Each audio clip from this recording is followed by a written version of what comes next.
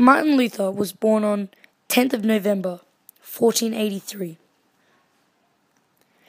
Martin Luther wanted to become a lawyer, just like his father insisted. When Martin Luther was 21, he did his first act of rebellion by leaving all his studies and family to go become an Augustinian monk.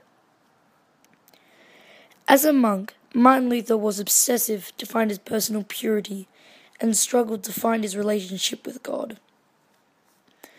Martin Luther would often ask himself, had he done enough to please God?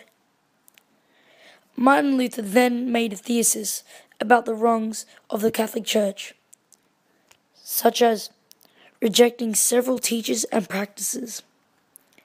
He strongly disputed the Catholic view on indulgences as he understood it to be, that freedom from God's punishment for sin could be purchased with money.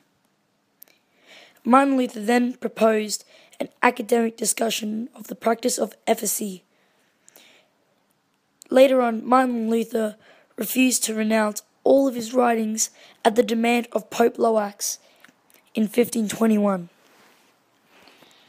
In 1521, he was called a heretic and was then banished from the Holy Roman Empire. Later on, Martin Luther was a refuge for 10 months, having to study the diet of worms. Then Martin Luther began his second act of rebellion, which was translating the New Testament into German,